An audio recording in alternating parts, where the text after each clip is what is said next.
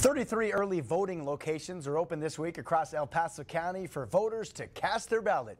ABC 7's Paul Schultz joins us live to explain how the county picks exactly where to put those vote centers. Hey, Paul. Well, the number of early voting locations, or rather the number of early voters, was lower this year than it has been during previous presidential elections. But for those who do want to participate during the early voting period, El Paso County officials tell me there are many factors that go into deciding where voting centers like the one behind me are located. When it comes to November 2020, yes, there's a difference of 2,000 voters, but again, there's still 12 days, so we just want to see the participation with the next days to come.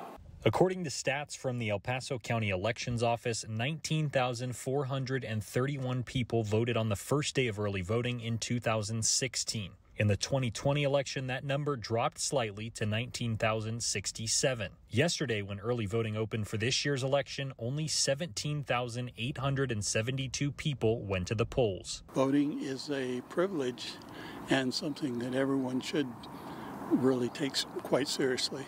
The number of registered voters has gone up almost 100,000 people since 2016.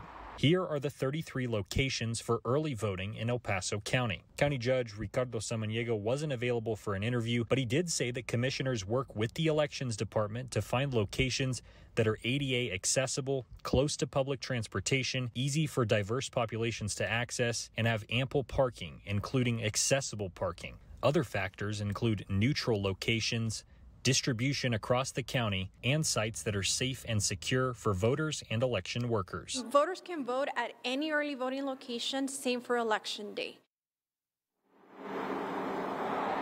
And early voting continues through November 1st. Now, if you want more information about the election and or voting centers, you can go to epcountyvotes.com. Reporting live from West El Paso, Paul Schultz, ABC 7. All right, Paul, thank you.